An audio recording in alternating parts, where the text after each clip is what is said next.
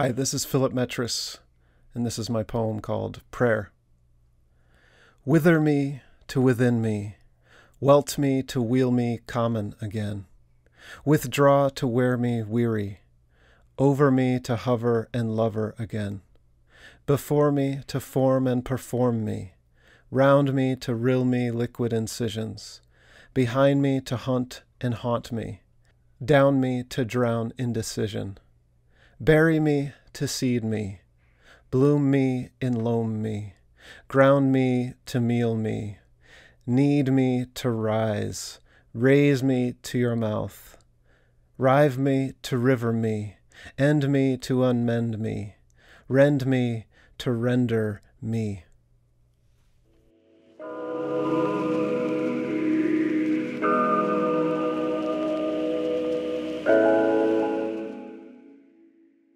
This is Philip Metris, and this is from a poem called Homefront. You look at me, looking at you. How close the words creation and cremation. How in Hebrew, Adam is kin to dust. How the stars swam in Abraham's eyes, his profligate future. Uncountable windows of light, flashing open-eyed. The towers burn down into themselves, just like a cigarette, the poet laureate wanted to say, and did on air, knowing that distance makes metaphors terrifying, and the world less so, dividing the night from night. How to describe the twisted angles and planes? Picasso. A picture is a sum of destructions.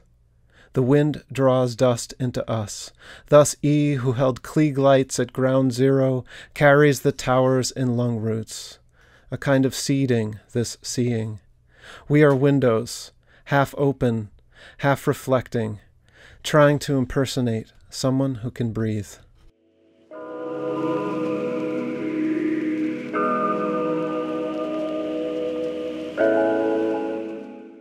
This is Philip Metris, and this is from Homefront.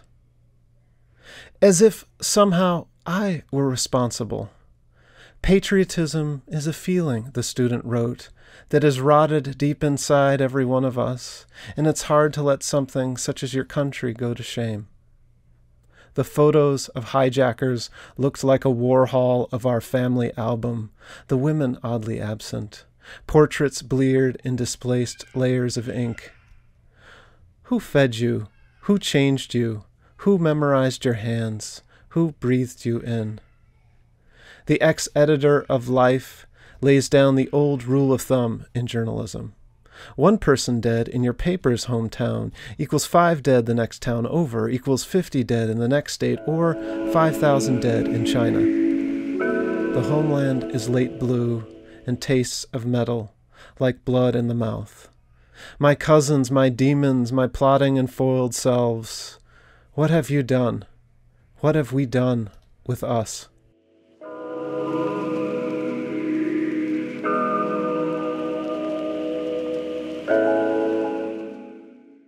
This is Philip Metris, and this is a poem called From Homefront. As if somehow I were responsible. Patriotism is a feeling, the student wrote, that is rotted deep inside every one of us, and it's hard to let something, such as your country, go to shame. The photos of hijackers look like a war hall of our family album, the women oddly absent, portraits bleared in displaced layers of ink. Who fed you? Who changed you? Who memorized your hands? Who breathed you in? The ex-editor of Life lays down the old rule of thumb in journalism. One person dead in your paper's hometown equals 5 dead the next town over, equals 50 dead in the next state, or 5,000 dead in China.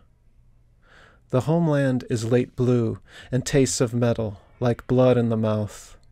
My cousins, my demons, my plotting and foiled selves, what have you done? What have we done with us?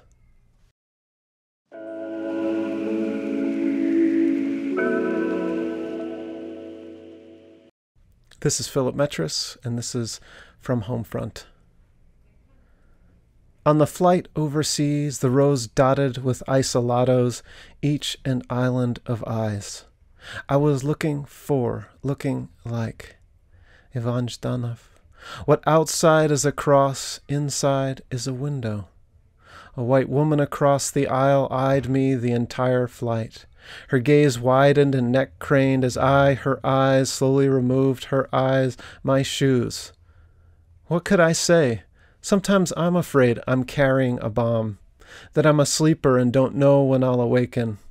I should have said, identity isn't an end, it's a portal, a deportation from the country of mirrors, an inflection within a question, punctuation in the sentence of birth.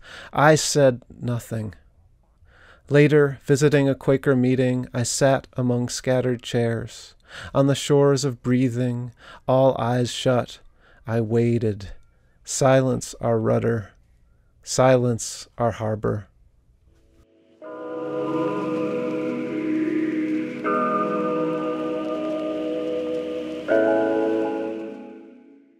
This is Philip Metris reading my poem, Letter to Petersburg.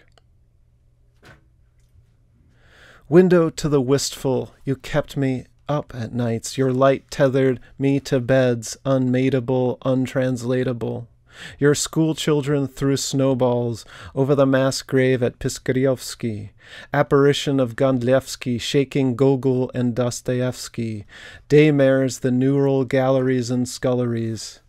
I lose and lure you, unowned and owed. Your cold mouth, your winter eyes, I wanted to erase my face in your face, ascending as I descended the escalator sans guile and lyre, turning so I could see what I would lose forever, saffron insides of apartments. You bled your gold and gilded the gray outside, where my words heard not the you of you.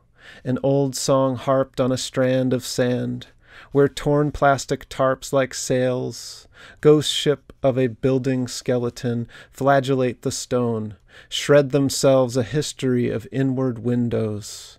O windward gate, locked and jawed, I've gotten no closer to you than to my death. Here at the river of never, I want to burn posthumously like a word, to say farewell and beg forgiveness in one breath, and cede you to you, return whatever I've taken, this sudden blood on my tongue, if only to lift the holy psalter of you, and kneel before the soiled altar of you, and open my broken throat.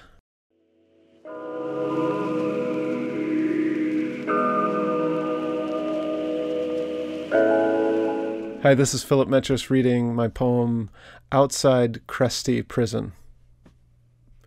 Outside Kresti Prison. A woman conducts a movement for clouds in the key of Cyrillic. After each flourish, returns her finger to its original position and pauses, to watch for the locked, beyond stone walls to beckon. The prison like a clock stopped and gnawing the cuckoo inside. The empty courtyard orchestra pit of dumpster and clothesline.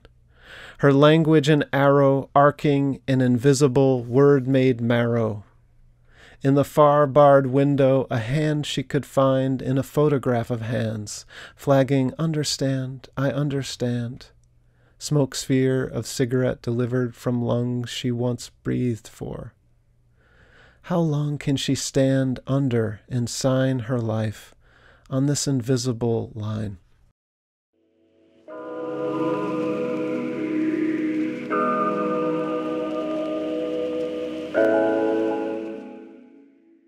This is Philip Metris reading my poem, For the Prison of Skin.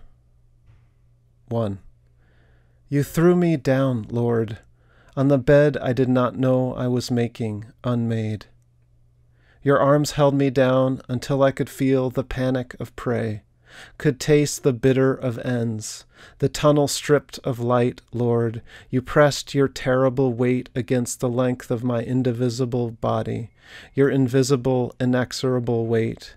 Your hands around my neck until I could see nothing but the black in front of me, your hurting hole behind me, in me now shivering, praying for this prison of skin to release this voice to air, that these needle nerves unshackle the this I am, the this you are. 2. Lord, I am not worthy. I am unwealthy without you, but I am not unwilled, am not still in you. Yes, my soul is restless and does not rest in you, my Lord, and I'm not ready to be seized by you in receiving you.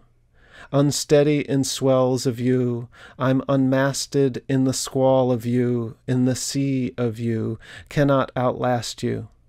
But only say the word, and I shall be hurled from all hurt, thrown beyond shoals, unswallowed in shallows. Say the word, and I shall be held. Will the world, and I shall be born. Say it, and I shall be beheld, and hold you, my Lord. Say it with my mouth. I'm yours. 3. Lord, in the fracture of this bleakest black, under this roof, in the dying dark, let me turn and slide my aching hips up to the back of this day, curl my arm beneath the still dreaming side of this day. Lord, let me cup the soft breast of this day, tender as the tender child who opened its door with loving suck. Let me bury my face in the fragrant scalp of this day. Then turn this day toward me. Open my eyes to eyes now leading everything to light, and stroke the dream-flung hair that frames the lovely face of this day that breaks into waking.